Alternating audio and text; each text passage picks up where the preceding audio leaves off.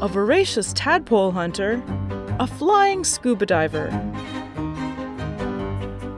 and the holder of the most unusual eyes in the animal kingdom. This is one of the most specialized insects in the world, but it has colonized most freshwater ponds and streams in warm and temperate climates.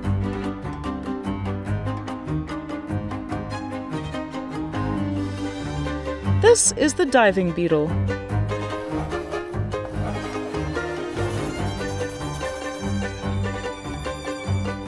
Hi, I'm Danielle Dufault, and you're watching Animalogic. Diving beetles are found all over the world in ponds with leafy cover. They live in every continent except, you guessed it, Antarctica. There are over 4,000 species, and they range in size from about 1 centimeter to 5 centimeters long. Most diving beetles are brown or black, but the more stylish species can rock the polka dot look. Diving beetles are masters of the land, water, and air. They spend most of their lives underwater, though they're good flyers and will go from pond to pond looking for new sources of food. Their ability to fly is especially important to species in warmer climates, as their ponds tend to evaporate in the summer.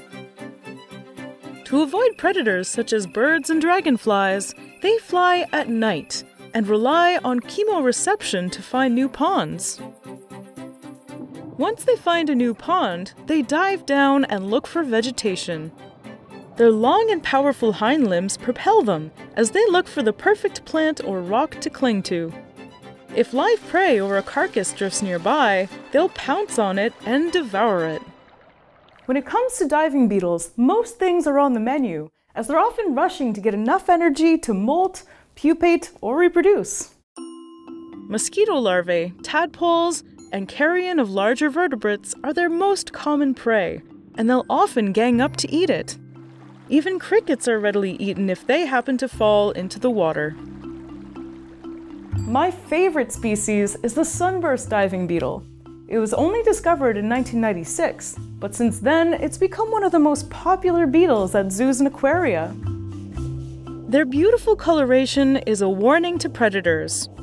In the back of their head, they have glands that secrete a noxious milky substance.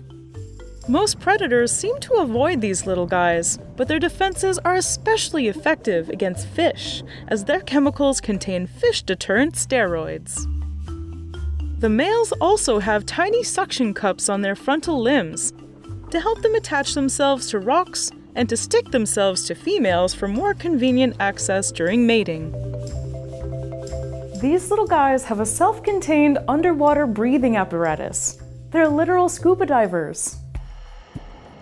They're able to get air from the surface and make a bubble under their wings.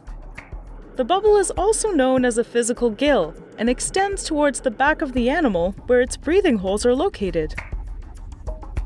The amazing thing about the bubble is that unlike scuba tanks, it can take oxygen from the surrounding water. This gives them extra diving time, but after a while the oxygen gets depleted.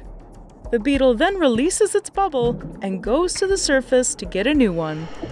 Unfortunately for the beetle, their bubble is also home to parasites. Mites attach themselves to their underwings and rely on the beetle's air to survive.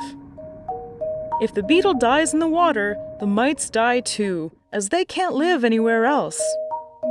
Their association goes back over 100 million years, and it's one of the oldest extant examples of obligate parasitism. Diving beetles are one of the rare examples in nature where the babies are cooler than the grown-ups.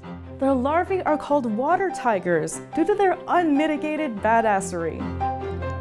Water tigers are longer than adult diving beetles and have huge pincers to catch prey. Their hunting strategy consists mostly of waiting for pond critters to swim too close.